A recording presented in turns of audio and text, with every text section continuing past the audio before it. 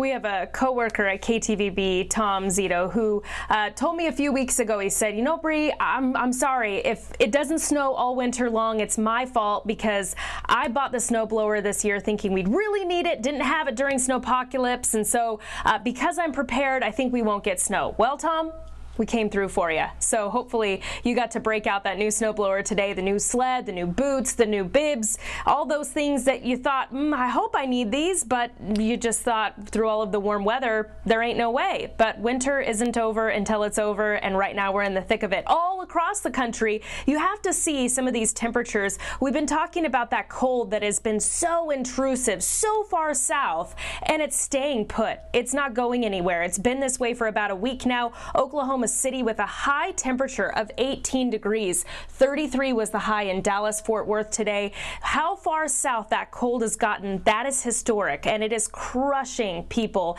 in the south right now, not just because of the cold, because of the ice storms, and because of the snow that's moving through those areas. Quiet in the midsection of the country now. That will change because of what we saw through the last couple of days.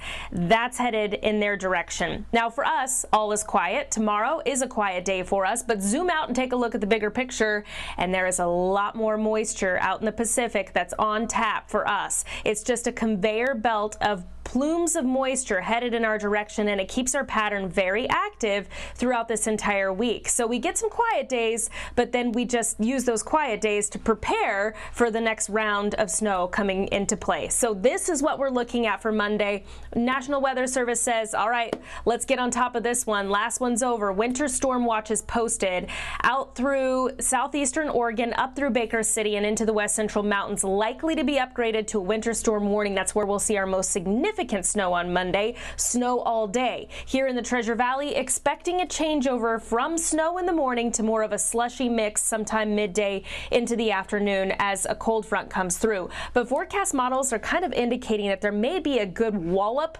of snow very early Monday morning, and that could set us up for a very tricky, slow Monday morning commute. I realize it's a 3-day weekend. It is a holiday on Monday. If you're lucky enough to not have to worry about that commute, then good on you. But if it is something that's part of your Monday morning plans, plan ahead now. Looks like, generally speaking, 1 to 3 inches. I'd say there's even the potential that we get a localized 4 here in the Treasure Valley, closer to 6-7 inches up through the west central mountains. Current temperatures are already below freezing, and we will be starting very cold tomorrow morning. So please keep in mind that it is going to be slick, slick, slick all through the overnight hours and through most of the day tomorrow as well, with our temperatures that really should stay in the low to mid 30s, even for our highs tomorrow afternoon. Should get a little bit of sunshine tomorrow, like we saw just before it went down today. Here's a look at the 7-day forecast. Not just active on Monday, but it kicks back into gear Thursday, likely Friday and Saturday too, Shira. It's a forecast to stay on top of. Good advice, Bree. Thank you. Well, we've been sharing some of your weather photos that you've sent us all day long here on KTVB, and here's some more for you.